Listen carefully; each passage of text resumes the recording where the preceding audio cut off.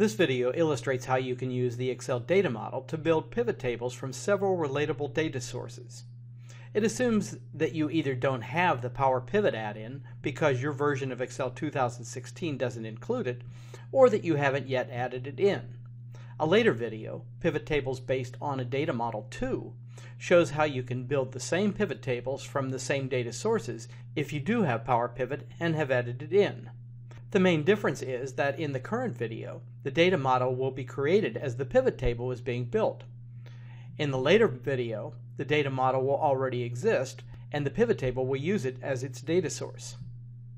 The first thing you must realize is that tables can be related only if there are natural relationships between them, which can be implemented with primary and foreign key fields. For example, if there is an orders table where each order is placed by a single customer, then the orders table must have a foreign key field for customer, and the customers table must have a corresponding primary key field. Given that tables are relatable through such fields, a key strength of the Excel data model is that it can relate the tables without the need for VLOOKUP functions or special software such as Microsoft Access or Microsoft Query. It can all be done within Excel. For illustration, I will use sales from a fictional international company. There are three data sources. First, there is an Access database with the bulk of the data. Here you see its relationships diagram in Access. Note that these Access tables are already related through primary and foreign key fields, as indicated by the links in the diagram. I will close Access. Second, there is an Excel file with a table named Stores that contains data on the company's stores. Its store key field is the primary key. Third, there is a comma-delimited text file with geography data on store locations. I have opened it in Excel. Its geography key field, the first column, is its primary key. Starting from the blank Excel workbook you see here, I will first import the Access data.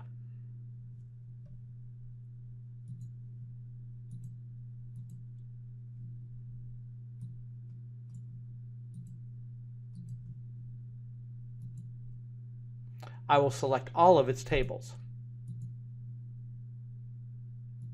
and I will import them into a new pivot table report on this worksheet.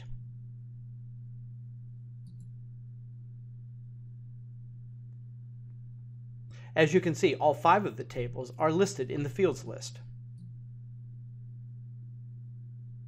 For illustration, I will break down the sum of sales amount from the sales table by product category name from the product categories table.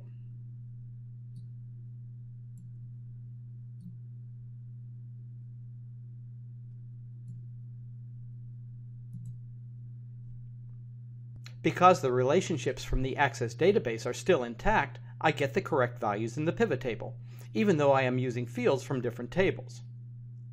Next, I will copy the Stores table into a new worksheet in the same workbook that contains the pivot table.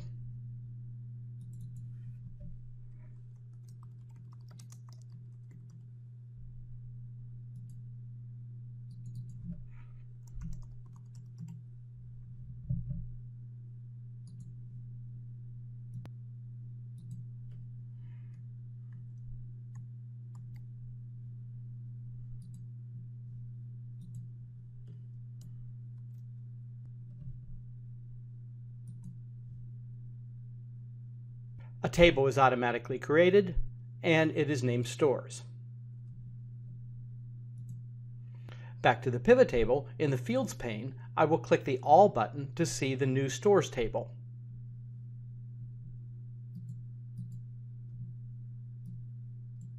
And I will insert a slicer for store name.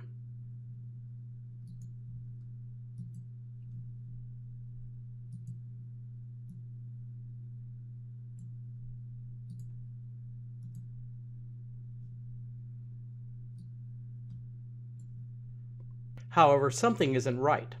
I get the same values in the pivot table for any store I select.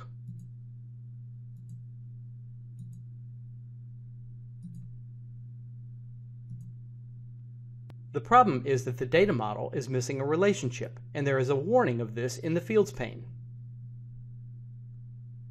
I will click the Create button to create the necessary relationship.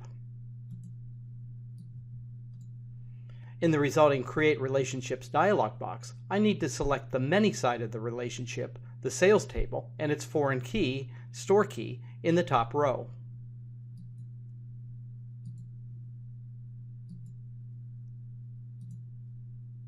Then I enter the one side of the relationship, the stores table, in the bottom row, and its primary key of the same name appears automatically.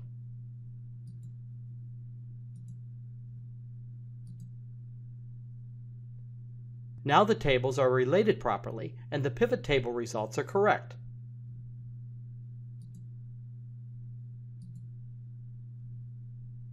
I can also see all of the existing relationships by clicking the Relationships button on the Pivot Table Tools Analyze ribbon.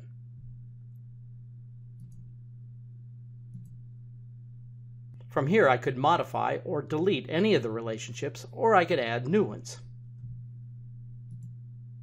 Finally, I will import the geography data into a third sheet.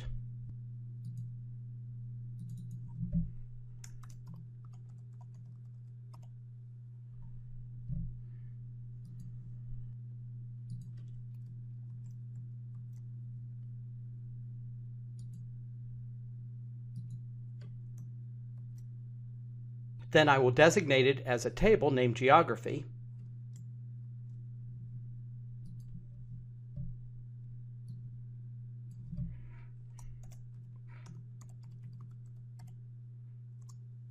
And proceed directly to the Manage Relationships dialog box.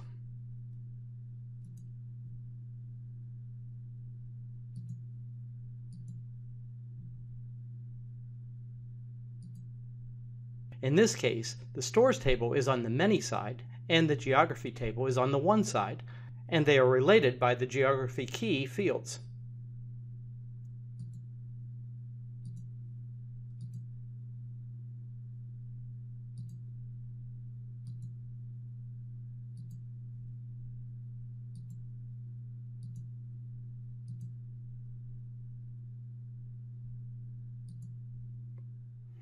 I will now create a slicer for continent from the Geography table, and the pivot table will react properly.